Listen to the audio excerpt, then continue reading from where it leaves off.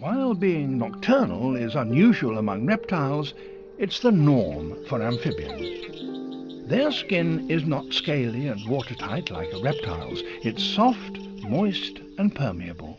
If they exposed themselves to sunlight for any length of time, they would dry out and die. So most frogs only leave their shelters at night.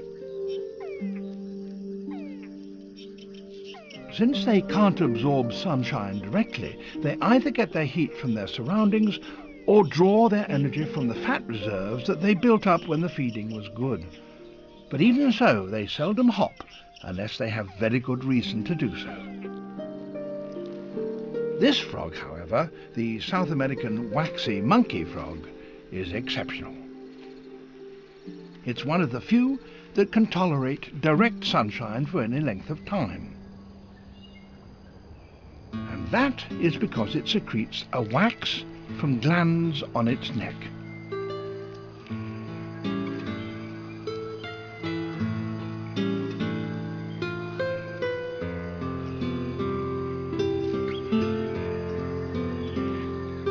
No human sunbather goes to more trouble than they do to make quite sure that every part of their skin is properly anointed.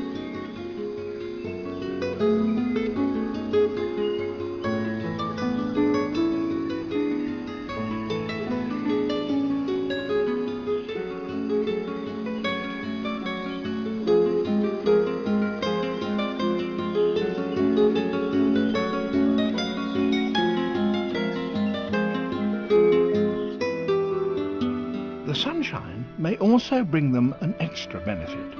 It probably protects them from the fungal infections to which many moist-skinned amphibians are prone.